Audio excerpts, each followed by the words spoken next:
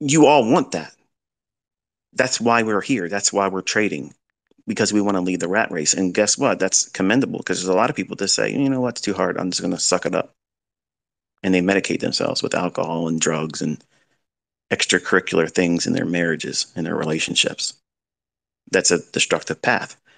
Whereas if you just simply say, hey, I have to have a job right now, but I don't have to have a job the rest of my life. I don't have to have that. That's a decision you're making.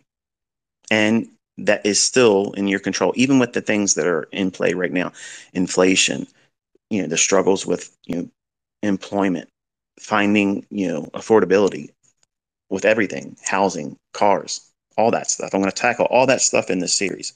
I'm making a practical trading series.